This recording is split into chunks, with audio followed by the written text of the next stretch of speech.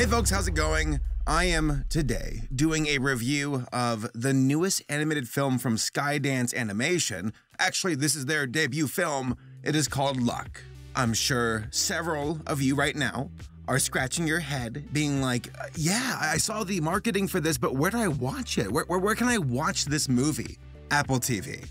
Comments, I want to know right now, how many of you have Apple TV? I feel like it is an exception for folks to have that streaming service. Most people have Disney Plus, Netflix, and, well, once was HBO Max, but that remains to be seen in lieu of recent press releases. But Apple TV, it's like, oh yeah, these guys, they do movies, they have content, they're trying to stream, and the main thing that comes to mind for me, two things actually, when it comes to Apple TV is Prehistoric Planet, and then Wolfwalkers was on there years ago. Wolfwalkers is amazing, by the way. Go check that out. So is Prehistoric Planet. But for Luck, there's been such a development, I wouldn't say hell, kind of, let's call it development heck, where Skydance Animation is a new division of Skydance itself, which they've been in the industry for like, I think 16 years now, and them trying to get into the animation bracket is a new development. I think it was launched back in 2017. I didn't pay much attention to it, but things started to pick up when a certain name was brought in to be the head of animation for this division, and that is John Lasseter. So for those who don't know, John Lasseter was one of the big three of Pixar. He was one of the original founders, he was one of the original creators, he was involved with Toy Story, he was involved with like a ton of the films from like the 2000s during that golden era run for Pixar. And John here, there was sexual misconduct allegations thrown around. I don't want to get caught in the weeds. Long story short, he left Pixar, and that issue still follows him. It's enough to make folks go, oof, I don't want to work with that guy. And for Skydance, they originally brought on some folks who left when John joined up with their team. Which should tell you a lot about, I guess, the state of like the industry where, I mean, John's a powerful person. He has quite the network. He has quite the pull. And you've got John now as the head of this division for Skydance. He's bringing on Brad Bird, who is the director of The Incredibles. You got Rich Moore, who's joining up with Skydance as well, now working under John. Rich Moore was the director for Zootopia. So it's like, okay, there's some big names going to Skydance, but it's an interesting situation to have John as the head of the division. Is it a liability? Yeah. But I guess there's enough money on the table for Skydance and Apple to go, we don't know. We don't know what happened, but be that as it may, that storm still follows John. And I find it to be very curious that you have folks in Hollywood who are like, yeah, I'll join anyway, it's okay. And then other folks who are like, nope, I'm leaving. Now, apparently, the original director of Luck was Alessandro Carloni, or they were the director of Kung Fu Panda 3, and they were going to direct Luck, but they stepped down over creative differences, and the person who stepped in for them is Peggy Holmes, who, like, she directed on sequels for Disney for, like, The Little Mermaid 3, I think, and some of the Tinkerbell films, so Peggy Holmes is the director for this film. And as far as the writers go, you got like Jonathan Abel, Glenn Berger, and Keel Murray, who none of their names, I'm like, yeah, I know exactly who they are. They've been involved in like Pixar films, Disney films, so they have experience. All right, I'm talking way too much about like the logistics behind this all. Let's talk about the film itself. So the synopsis for Luck, it takes place in the modern day. You got this girl named Sam. She's at an orphanage. She just turned 18. She never found her family. She never got adopted. And she has a friend, a little girl named Hazel, who lives there. Hazel's like, I want to get adopted. I hope these folks who are supposed to show up actually do. I hope I'm not like you, Sam, where your folks never showed up. I don't want to be like you. I don't want to be unlucky. Sam here is unlucky. She's just always having the worst luck. Oh, her sandwich fell down, or she tripped, or her clothes ripped or something. It's so unlucky. Despite her having like a wonderful singing voice, or how when she got kicked out of the orphanage, they gave her like a free apartment, a free job, online schooling. It's like, wow, so unlucky. I wish I was unlucky as you to get a free apartment in a city. How unlucky. I'll talk about this here in a bit. The entire idea of like luck to me is such a strange concept, and I feel like I'm too cynical to ignore the logistics behind it, I'll get to here in a bit. So Sam finds a lucky penny because she like gives some of her panini to a black cat, and the black cat like ran away and left a penny. Turns out this penny is like very lucky, and Sam's like, wow, I'm so lucky with it. I have to give this penny to Hazel, the little girl, so she can have it and her parents will show up and adopt her, because that's luck. That's how it operates. It just gives you a luck buff. And in the process, the penny's lost. The cat's like, I have to go find the penny. By the way, the cat can talk. The cat's like, I need that penny. That penny was for me. I'm going back through this portal to Luck World. Sam goes with the cat. She sneaks through and she finds herself in this world where there's good luck and bad luck. It's like generated through a machine. And the good luck world has like leprechauns, ladybugs. It's run by like the CEO who's a dragon, I guess a luck dragon. There's the bad luck world. It's like symmetrical with the world, like floating in the ether, whatever you want to call it. And the bad luck world is like goblins and goats and roots.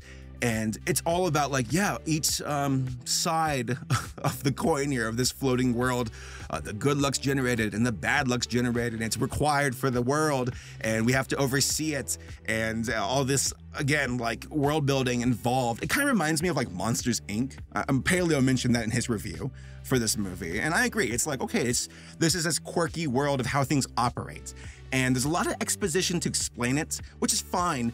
But to me, there's a certain point where I'm like, it sounds like what you're trying to explain is complicated and convoluted and doesn't work as well as you think it does. Monsters collecting screens, it's like, okay, I can follow. It's kind of dumb, but also like, I can turn my brain off and enjoy this. Whatever, let's have some fun.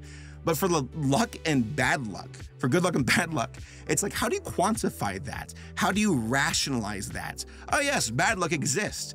And unfortunately, you know, there's bad luck and then there's like bad luck. And I feel like this movie kind of ignores bad luck. Like, there's bad luck, like, oh, I missed the bus, or my shoe, it broke. And then there's bad luck, like you just got fired, or it's stage 3 pancreatic cancer, you know?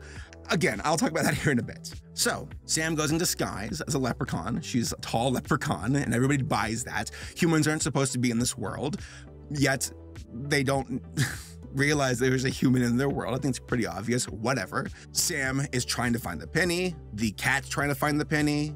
This movie's so long, by the way. The pacing to me is slow, in my opinion. Around halfway, I'm like, I'm kind of getting bored. Like, can we get to the point here? They're like, hold on, we have to keep explaining the world a bit more. And it's like, I get it, okay? It's luck and bad luck. You make good luck and bad luck. I get it, kind of, enough. I suppose not really, but just get on with it. Because to me, Sam as a character she kind of feels weak. I think she's very simple. And that's a shame too, because I feel like if you're talking about luck, good luck and bad luck, you can bring up this entire thing of like, yes, there's luck, it exists, but there's also like the human spirit of persevering. And the film kind of touches on that with Sam's like ability to endure, where she's like, I keep having bad luck, but I'll keep pushing forward, kind of, you know, just to keep trying and never give up. And it's like, okay, that could work, but then there's an entire thing of like, you need bad luck in your life. Like, bad luck's required in order to make you find the good times. And again, it's like the film alludes to this softly. You have to endure, okay? Like, really just rip the Band-Aid off, go hard, just completely devastate her. I feel like Sam is never truly devastated enough. She's more bummed out, like, I'll never get this penny to Hazel, who will never be adopted. And it's like, I think Hazel would have been fine if you didn't interfere whatsoever. Like, leave it alone. She would have been fine. And like, if you're talking about good luck and bad luck, like, bring Sam really low. I mean, just completely obliterate her. Not like to like a morbid degree, but if you want to get with bad luck, like, have her get fired, have her get dropped out of school, have her just get completely ricked across the coals. And then that's when like her being able to endure resonates more with me. Because to me, enduring isn't as impactful when it's like, I can endure.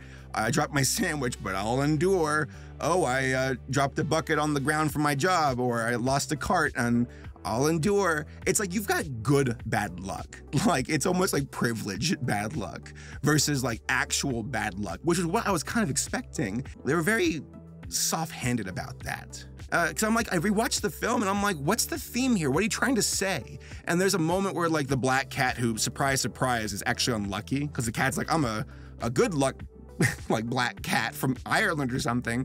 And in reality, it's like, you're in disguise. You're actually a black cat who stole a penny of your own.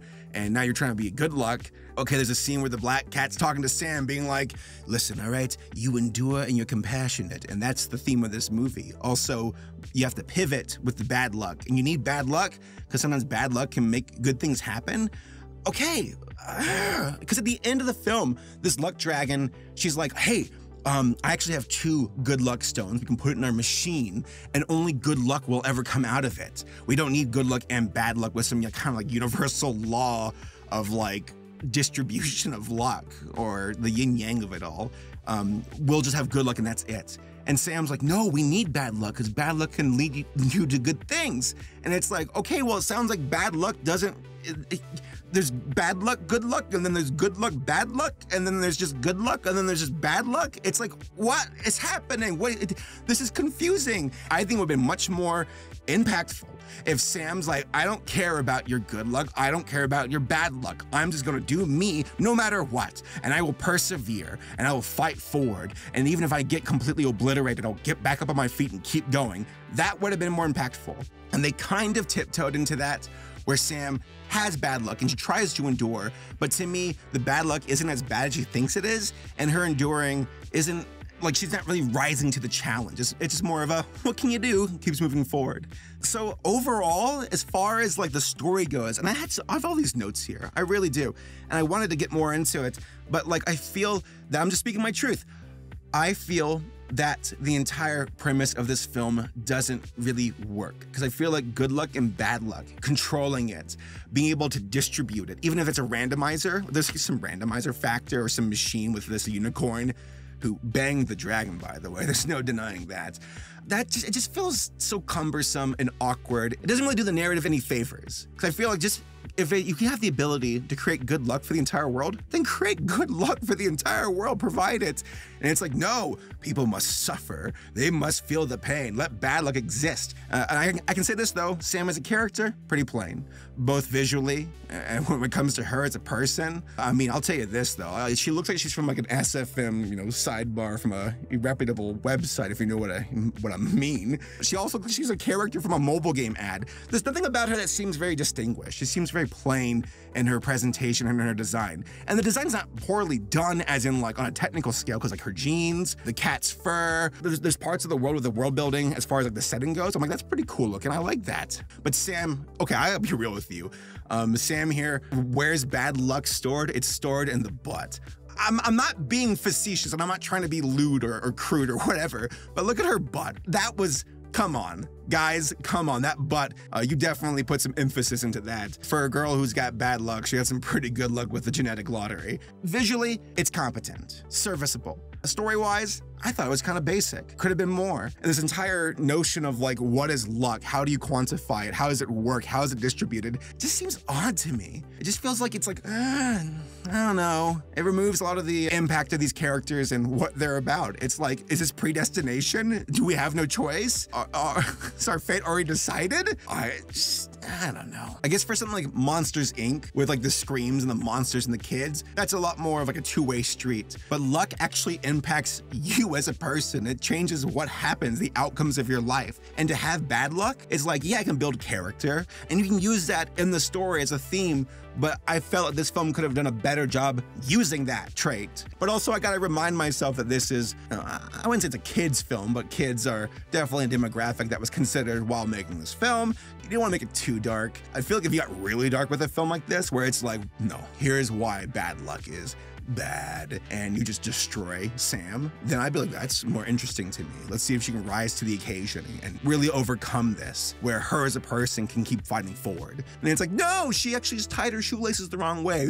Bad luck, I have the worst luck. I'm going back to my apartment that's paid for. It's like, okay, yeah, really bad luck, let me tell you. I mean, the voice acting's fine, music's fine, visuals are fine, story's kind of basic, themes feel like they're kind of wasted, and and not as good as it could have been. I hope that Skydance can field some better contenders, because as of right now, this is not a spectacular entry into the field. It feels kind of weak, and I expect better, especially with all the folks who are involved. But hey, maybe they're just now getting their feet up and running. This film apparently cost $140 million to make and had some theatrical releases, but not a lot. And then the rest of it's on Apple TV. But again, like, Apple TV's got deep pockets, so I suppose we'll wait and see what happens next. Oh, I want to say this. If we're talking about good luck and bad luck and characters, Eugene from Hey Arnold is infinitely more interesting to me than Sam. I feel like Eugene is like, he's got bad luck, but he's like, I don't care. I'm gonna keep going. I'm gonna keep a smile on my face. Like my friend said, you have to have a rainstorm in order to see the pot of the gold at the end of the rainbow, or whatever she said. Lizzie, what'd you say? Something like that. Well, for Eugene from Hey Arnold, he's got bad luck, but he just keeps going and going and going. And that's a testament to his character of persevering. And he has real bad luck. While Sam, it's like, I have bad luck. And I'm like, not really. You've got inconveniences, not the bad luck you think it is. So yeah, those are my thoughts about luck. I'm curious to see what you all think. Let me know what y'all think down in the comments, and I'll see you all next time.